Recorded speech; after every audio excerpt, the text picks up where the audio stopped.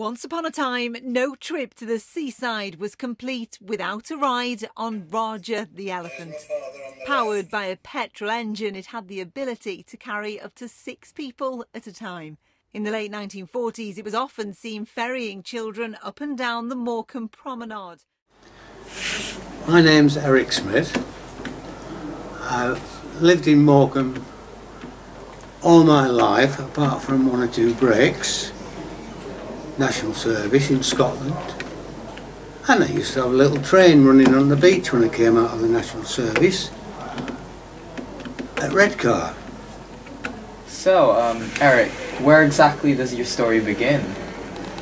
My business life started when I was about 8 years old. I used to work on the Winter Gardens fairground for a man called One-Armed Jack. That's because he only had one arm. My father became self-employed after the war, and he opened a motor repair shop. But I left school at that point, and he decided he'd buy a little roundabout to run on the Winter Gardens fairground because of my experience on the fairground as a kid. And then he said to Mother he can sweep the garage and brew tea in the winter. He didn't have much hope for me, I don't think. Anyway, I operated that for a couple of years. So I said to Dad, I'm going to stop in the garage winter and summer. So, alright, he got rid of the roundabout. But he still had an interest in amusements, children's amusements.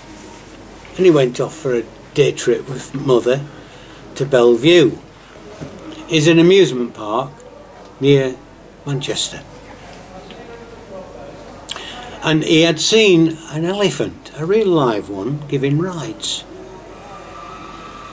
Well, his mind got working, and when he got back he said to me, I'm going to build a mechanical elephant. Well, I said to him, well, I'm not interested in that kind of thing. I'm a motor mechanic now. I work in the garage.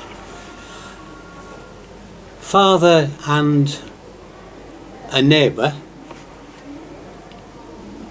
at weekends, they knocked up this first mechanical elephant. Well, I didn't like the look of it, and I thought I could make it look a little bit better than that. So when they started on the second one, I got involved.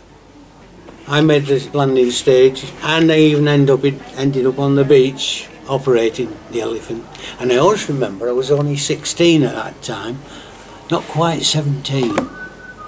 The local policeman, who was a customer of ours, the police inspector at Morecambe, he said to Dad, your Eric shouldn't be taking that elephant on the road without a licence. So I had to stop taking it out on the road till I passed my test. Well, it had seashells as toes, a wiper motor in the head which flicked the ears and moved the eyes, and we had a customer, a dental surgeon, and he volunteered to make some eyes for our elephants. It had an Austin 7 engine and a cut down Austin 7 back axle at the back with sprockets on and chains down to the wheels, and it was covered in barrage balloon fabric, which was surplus after the war. Painted it with Bostik and then painted it grey. Now my dad was offered, he patented it, and he was offered £5,000 for the patent, which was a lot of money then. It's like about 100,000 now. So, what made you transition from building mechanical elephants to trains on tracks, and then to trackless trains?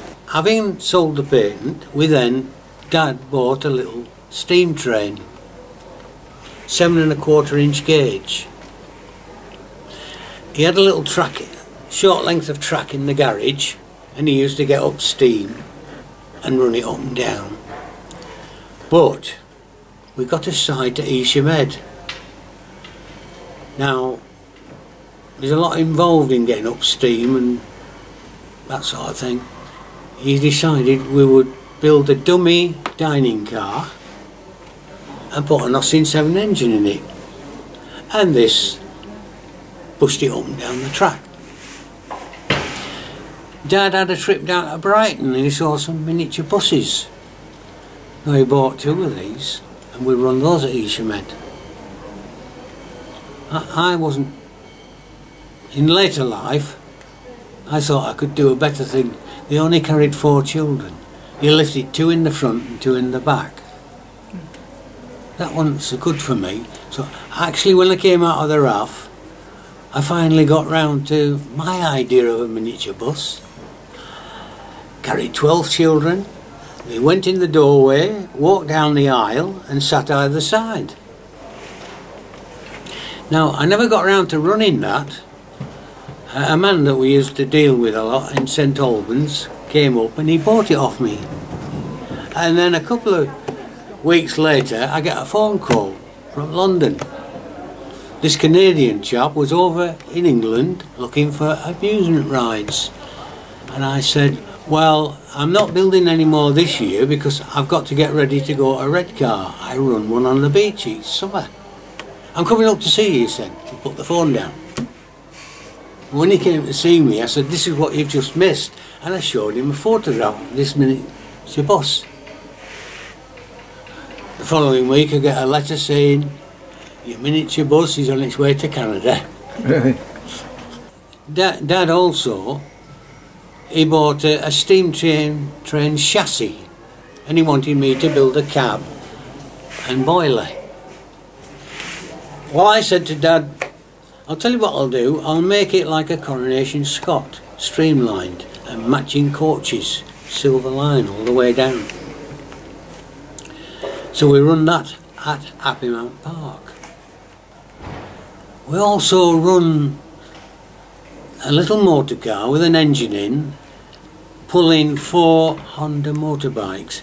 They were like a miniature motorbike, but they do a proper motorbike but a miniature.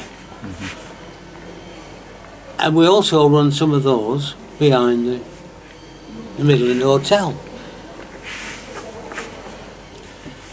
Now, Dad decided with a train at Happy Mount, train at Easham Head, we ought to have one on the beach. So he gets this, he builds a chassis with the big driving wheels and a little bogie at the front, and he takes it out to test drive it, and it wouldn't steer. So I said, I'll tell you what, we'll make it like an American diesel electric. Because when I came out of the RAF, instead of knocking things together with all second-hand bits, I decided I was going to produce these trackless trains as brand new.